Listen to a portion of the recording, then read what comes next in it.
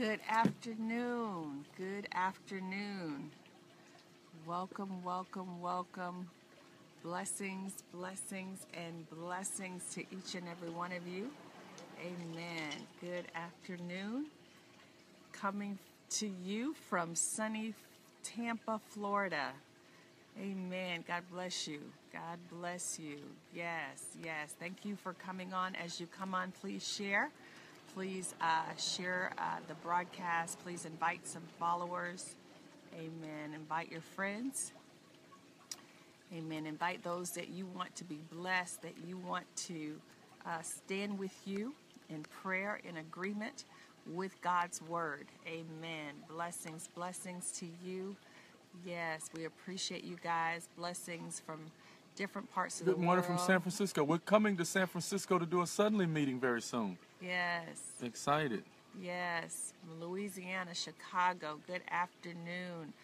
Sonia, Nadetta, God bless you. Blessings from Atlanta. Yes. Oh, wow. Yes. Oils and T-shirts are arriving. Yes. God bless you. Thank you for blessing us. Thank you. Austin, Texas. Brittany Nash. Yes. Blessings. Arkansas, Texas, Chicago. Thank you guys so much. We appreciate you. We value you. Amen. Amen. Only 2 of the 8. Yes. Blessings, blessings. Blessings, blessings. Freezing Pennsylvania. Blessings. Houston, Texas. We appreciate you. We love Houston. Amen. Yes. Hey, Carlise. Bless you, prophetess. Blessings to you. San Francisco. Yes. God bless you. I think that the date for San Francisco is the 3rd week in June. I just need to look at the calendar. Okay. Yes. 3rd week in June. Antioch, California. God bless you. God bless you, royalty. Blessings to you. Blessings. Amen. San Antonio, Texas. We appreciate you guys. Thank you for supporting LaJean and Valora Cole Ministries. Thank you for standing with us. Thank you for taking hold of the word of God that has been sent forth. Amen. Thank you so much for sharing. Continue to share. Wow, it snowed this morning in Toronto. Wow. Well, we're going to send you some sun. We're going to send you some warmth. Amen. Glory to God. God bless you, Karen. Certainly appreciate you. Good afternoon. Good afternoon. Yes. Thank you so very much.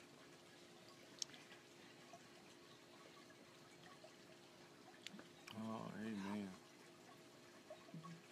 Okay, George Dominic. They have been sent out. The rest of them have been sent out. Okay. Mm-hmm. All right. Yes, the rest of them have been sent out. Yes, looking forward to meeting you. Okay. All right. Antioch is the San Francisco Bay. All right. Good. Yeah, and then the other thing, George Dominic, if you would call me immediately after this scope on our number 1-844 WE, the letter R, and then COLE, so that I can make sure that it's squared away. Amen. Yes. Well, share one more time with me. I want to give you this text. I like this. I was looking at it, and sometimes in people's lives, people are planning for a funeral, but God is planning for a resurrection party. Amen. Yes. So when I began to look at your funeral, tell us about it. Absolutely, because in 2007, I was diagnosed with a brain tumor, and the doctors actually sent me home to die. Mm-hmm. And so there I was in this place, and many people knew, and so they would call, to check on me to see if I was still alive. And so when people are sometimes planning your funeral, God has a way of coming in and disrupting some stuff and bringing resurrection. So the funeral went from planning a funeral to planning a praise party, a resurrection party. So God is faithful, and we're going to go into the Word of God. But I experienced that firsthand, that the funeral had to be turned into a praise party. Amen. What we thought was going to die or about to die or had been given up to die, God has a way of breathing upon it and raising it back up and for it to go forth and for it to be stronger, for it to be greater than it was even before. So I don't care what it looks like. I don't care if you're on your last leg or your last breath. God is still able to do everything that he said that he would do. Amen. He's not moved by what we see. He's not moved even by how we feel. He's not moved by any other report except the report of the Lord. So I want you to stay focused on the report of God and what he has said and what he has declared over your life, because that's the only thing that kept me was the word of God and the promises of God. God began to take me back to the prophetic words that have been spoken into my life years and years and years ago. And so it was those words, those prophetic words that I had to go back to, that I had to rely on. God said, you can't leave because your promise is still alive. Amen. Amen. Amen. I love that. I was looking at this text of scripture in Luke chapter 6, verse, chapter 7. That's what we really want to look at, chapter 7. Luke chapter 7.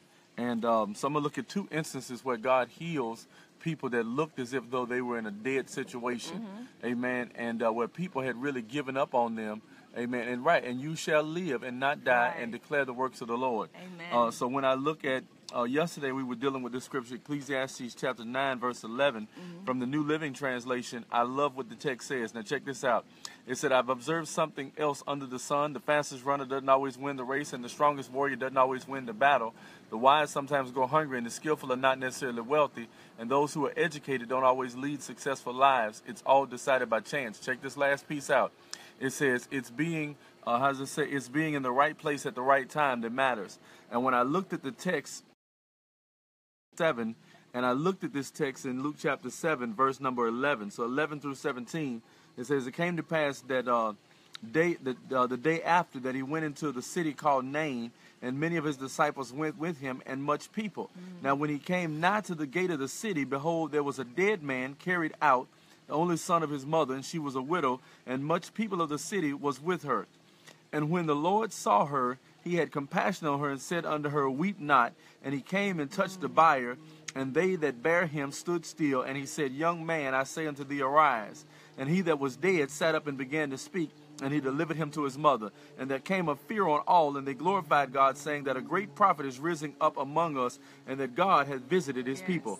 And this rumor of him went forth throughout all of Judea and throughout all the region around about. And so what we find is that sometimes they were planning a funeral. Matter of fact, he was on his way to the burial. Amen. Jesus. Are you listening to me? They were on their way to bury him. And so what happens is, on the way to bury him, amen, God interrupted. That's right, I like that. Jesus didn't go to funeral, he interrupted them. And so Jesus interrupts his funeral. I'm going to use that, amen, woman of God. Thank you so much. And so Jesus literally interrupts this thing. Now, it was not because they sought Jesus out, but it was because they were in the right place at the right time. Amen. Their time and their chance happened at the right time. They were in the right place at the right time. And suddenly they received their miracle. Amen. Absolutely. Even with the woman with the issue of blood. She was in the right place at the right time. And she said, this is my moment. This is my opportunity. I cannot afford to let him go by. I know I've been ostracized. I know I'm not supposed to be in front of people or around them because of what's going on in my life. But I'm in debt. I have nothing. I'm weak. But if I could get to him, this is my opportunity. Right. So here is this mother who is getting ready to bury her son. And so she's literally taking him to the burial site, and all of a sudden, because she's in the right place at the right time, suddenly God heals her. Amen. And I'm telling you that many of you, our prayer is that God would order your steps, that this would be your suddenly season, and that you would be in the right place at the right time during this suddenly season, and you would see the manifestation of the things that you've been praying for. You'll be in the right place at the right time, and you'll meet your spouse, even as we did. We'll be in the right place at the right time, and you'll be able to get your business, get financing, you'll get covenant connections, relationship, open doors. You'll see amazing things being in the right place at the right time. You'll go to one meeting and you'll hear one word that will literally shift your whole thinking. Even as we did. Amen. We were in Houston, Texas, when we heard this word on reset from Apostle Eckhart, and when he began to talk about that, all of the different speakers talking about reset, all of a sudden we heard God say, and we were on that series about hearing the voice of God. And so as we were were hearing the voice of God, teaching on hearing the voice of God, we heard God say, and I'm getting ready to do it suddenly. So all of a sudden now, that which God was going to do began to manifest, and now here is suddenly. Then we started to do suddenly T-shirts, and then we started to do a suddenly book. We had never had a plan to do a suddenly book. We had never had a plan to do a suddenly T-shirt. We were literally working on something else. He interrupted it. He interrupted it. He says, you're done with that, buddy. He said, I want you to move on to this right now. And so we had to be ready to move with God. We had to be ready to move with him when he moves. Because God is what? God is always ready to do something suddenly and something immediately. It's amazing because the scripture right before that, there was the centurion servant. And I want to read that to you too because I think it'll bless you as well.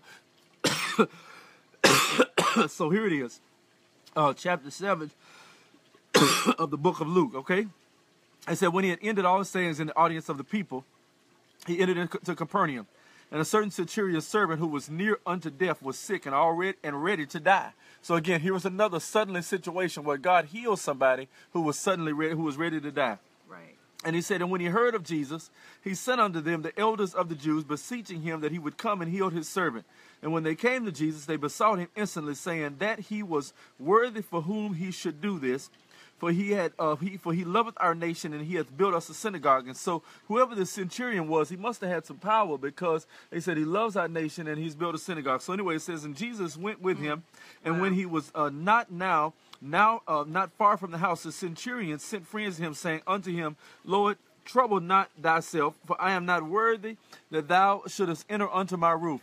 Wherefore neither thought I myself worthy to come unto thee, but say in a word, and my servant shall be healed. For also I am a man under authority, and having under me soldiers, I say unto one, go, and he goeth, and to another, and he goeth, and he cometh, and to my servant, do this, and he doeth it. And when Jesus heard, he marveled at him, and turned about him, and said unto the people that follow him, say unto him, I say unto you, I have not found so great faith, no, not in Israel. And they that were sent, returning to the house, found the servant whole that had been sick. I'm telling you, God specializes in situations that look like they're too hard for other people. Amen. Right. He specializes in situations and circumstances where it seems like it's a tough situation. It seems like it's a tough circumstance. Here it is, two situations back to back. One of them where the man said his servant was nigh unto death, he was ready to die. And then there's another situation where the man was already dead and God brings him back to life. And so I'm telling you that there are situations in your life that look like they're dead, and people have planned for a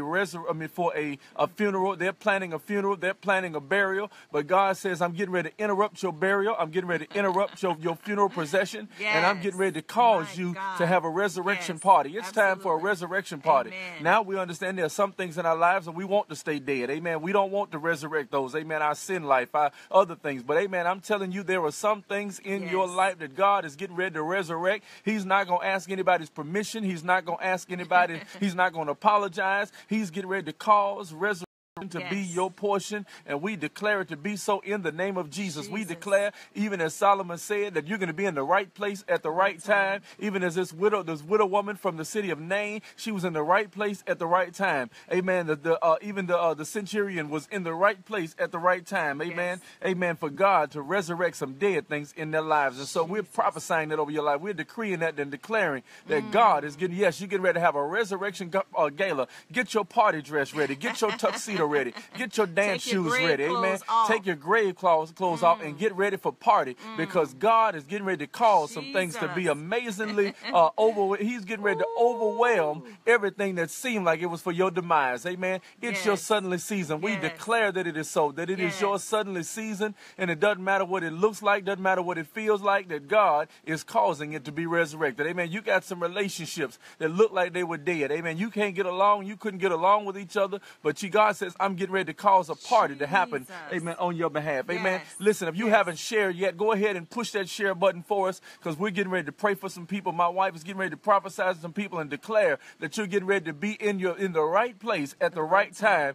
Amen. Your time and your chance is getting ready to happen. Amen. Are you listening to me? Hear me well. Your time and your chance. As I've been saying the last couple of days, you're finna get ready to stand at the intersection of time and chance. Amen. I'm telling you, Yes, somebody said get your jet ready because we're getting ready to be at a whole lot of galas. Amen. We receive Jesus. it. We declare we're getting our, Yes. our shouting shoes on. Amen. Yes. Oh, Yes. like old shouting John. We're getting ready to get Amen. our party clothes on because it's time, amen, for the resurrection party. Amen. One of the things that I just keep hearing in my spirit is that some of you have closed down businesses. Some of you, it seemed like the business wasn't working, and so you shut it down and you dissolve some things. You dissolve your corporation, but God said He's about to resurrect that 501c3. He's about to resurrect your business. And so God said it's coming forth, and I'm sending people in to help you. I'm giving you new ideas and creativity. It seemed like you were at a standstill. You were seeing like you only got to a certain level, a certain point in your business and even in your ministry. And you say, God, I don't understand it. I don't have the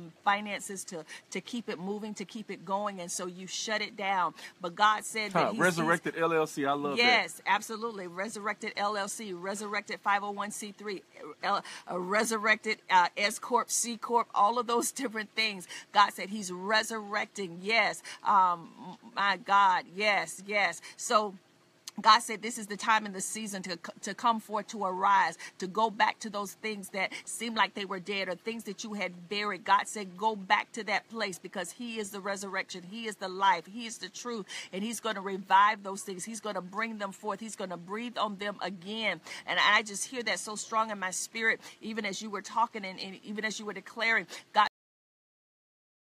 things that you had folded, that had seemed like you had put away, and you said, I'm not going back to that because it hurt so bad for me to have to shut my business down, to have to turn away certain things, have to release people even from your business. But God said this is the hour in this season that He's sending forth help to you. He's sending forth resources. He's sending forth everything that you need for it to thrive, for it to go forth. He's going to give you new ideas and creativity. He's going to release wisdom unto you, because many times that when you're starting a business, it is the very hardest when you're starting and you don't always know the right things to do, but you learn through your mistakes. And so what you went through it wasn't for nothing, but God wanted you to learn some things. You had to learn even from your failures. It is through your failures that you become successful, but you have to be able to persevere. You have to get back up. You have to go back to that place where you left it and pick it back up again. God said this is the hour to pick it back up again because my grace is sufficient for you. My hope is with you. There is a hope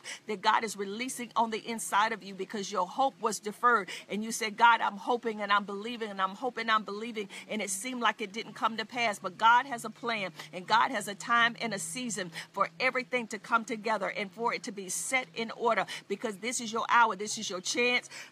And this is your time. In the name of Jesus, thank you right now that you have not left them. You have not forsaken them, the dream and the vision, the business, Father God, that they started. God, I thank you that they're going back to that place where they laid it down. They're going back to that place where they shut down the corporation. They're going back to that place where they allowed their 501c3 to expire. God said He's taking you back to that place. He's going to the place where it seemed like it died, and He's going to breathe on it. He's going to resurrect it, and He's going to cause it to flourish, and He's going to cause it to overflow, and He's going to give you another vision for what He gave you initially, because many times we think too small and we try to be safe. And God said this is not the season to just be safe, but you got to walk in faith. You got to walk by His Spirit and not by your spirit. You've got to walk by His Spirit. You got to mind the things of the Spirit. You got to be attentive to Him. You got to keep your ear on His bosom. And so even one of the things I really sense that God was saying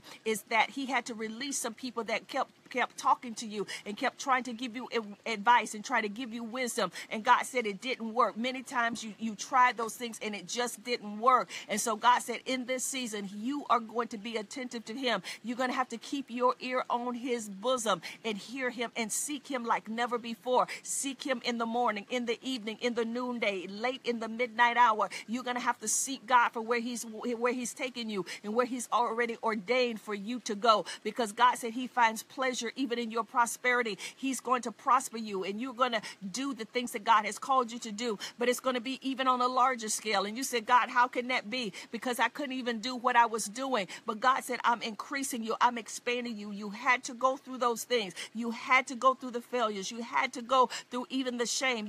God said, but I'll give you double for your shame. Glory to your name. I'll raise you up, and I called you to excel. I called you to go forth. I called you to arise. I called you you to impact others with the business. There is such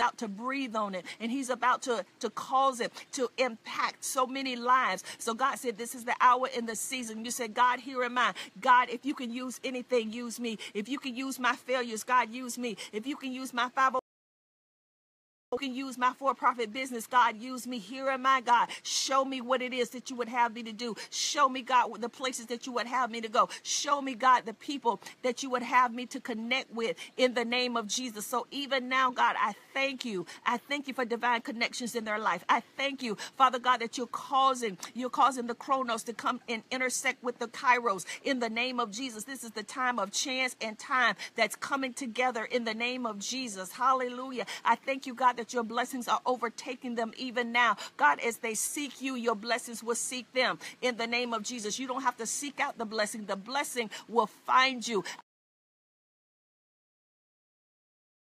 I owe you money. They will find you in this season in the name of Jesus. Nothing or no one can be able to take and to keep what belongs to you. The earth has to give up your blessing. The earth has to give up your suddenly. The earth has to give up your prophetic promise in the name of Jesus. Hallelujah. God, we bless you. We honor you, God. We thank you. We thank you for your faithfulness. We thank you for your word today. We thank you, Father God, for your promises. We thank you for the prophetic word that has gone forth, knowing that it can't return back to you without accomplishing what it was sent to. We thank you that your word is alive. Your word is moving. Your word is our daily bread. It is our living water. Your word is sharper than any two-edged sword. It cuts asunder between bone and marrow, between soul and spirit. Your word is the discerner of the heart. Your word is alive. Your word, hallelujah, Jesus. We thank you that we keep your word before our eyes. We meditate upon your word. We keep your laws and your statutes in the name of Jesus. Teach us, God, and we will observe them with our whole heart.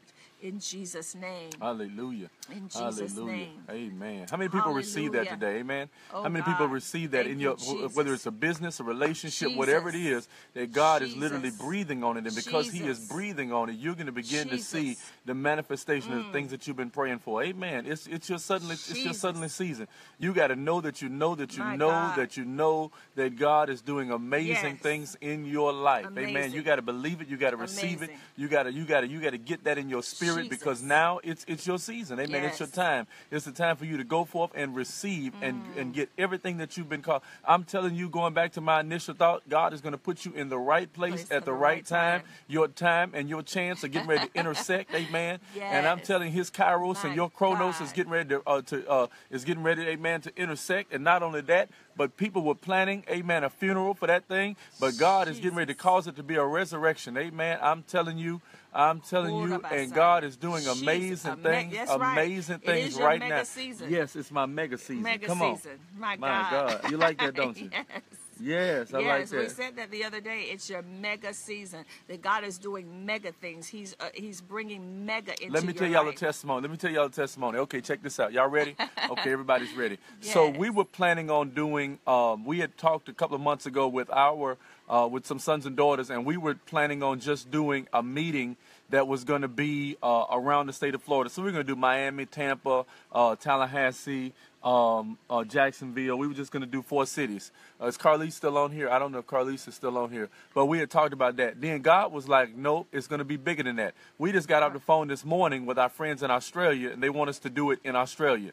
We got people in Oakland, California. We're doing it in Oakland. We're doing it in Atlanta. Amen. A son and daughter here that's from Atlanta. Amen. And so they want us to do one in Atlanta. I mean, just amazing things that's just huge. Amen. And so God sometimes won't let you think as small as you're thinking. No funerals. We only having parties around here. Amen. Jesus is interrupting. And so, yes, we're doing it. We're going to do it in Canada. We just need to find out where in Canada. But look, we would love to come to Bakersfield too. Amen. We want to come and we want to release this in every city. Amen. That there would be an opening for us to come to and to be able to bless the people of God. Amen. Yes. I'm excited. We're excited about what God is doing. Amen. Because He's calling for mega. He's not just calling, amen, for small things. He wants you to do something huge for His kingdom. Amen. That's right. You don't just serve a local God. You serve a global God. That's and right. He's giving you a global voice. He's giving you global ideas. He's giving you global creativity. Amen. We're not going to forget St. Louis. Yes. That's right. Absolutely. Amen. Absolutely. We love St. Louis. We were there a few months ago, and just a blessing, a true blessing. That's yes, right. That's right. We got to think outside of the box. That's good. We can't afford to limit God in this season, because even as God said to me, and I keep saying it, we ask God for what we can see, but God wants to give us what he can see. That's right. And so we have to, when we go to God, and you know, he wants to give us the desires of our heart, and he does that. But begin to ask God for what he can see, instead of just for what you can see, because we're limited.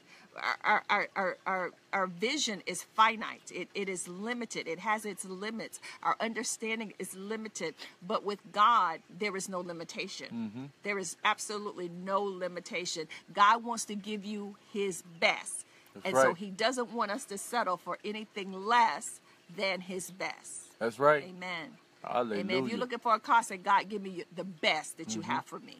Give me the best. Because sometimes we think based upon our finances, based upon our budget, you know, we say, God, okay, this is the car that I need or I can afford. Wow. But ask God for his best. Wow. Amen. God wants to give you his best. Wow. His best. I'm excited. Yes. I am excited. Yes. Looking at your comments, I'm excited. Yes, Houston, absolutely. We got friends in Yes. Houston. We were No not we were limit in there God. not too long ago. But yes, we'll go to any city that the Lord would send us to. Yes. And we're excited. Listen, because we want to do it big. We want to do it mega. Amen. Yep. Mega, super size. It's like when you go to McDonald's and say, what size you want, super size it. Amen. Supersize it. I want everything that belongs to me. Everything. Give me everything that belongs to me. Yes. We're doing something. We're not doing it, but we're going to be a part of it in Nashville. I think it's going to be sometime in August. I got to get the exact dates, but we're doing a Lexus worship conference 27G. in. All right. We're doing a reset worship conference in Nashville in the month of August. Just got to get the exact dates. Amen. But listen. Yes.